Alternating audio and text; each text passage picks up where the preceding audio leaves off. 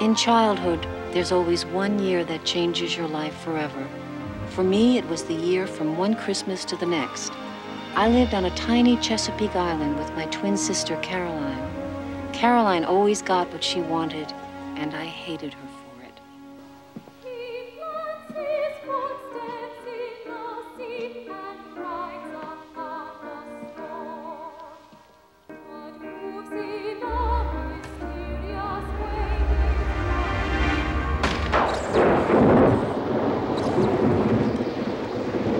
Louise came first, just like Esau in the Bible, all red and hairy. It was not. Then Caroline, like Jacob, grabbing after Esau's heel.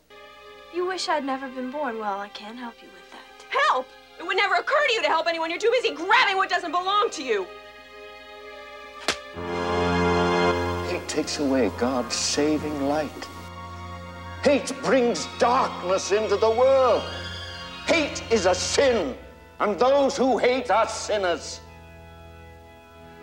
God will turn his back on them. He will keep his loving light from them. God shall damn the haters to eternal night.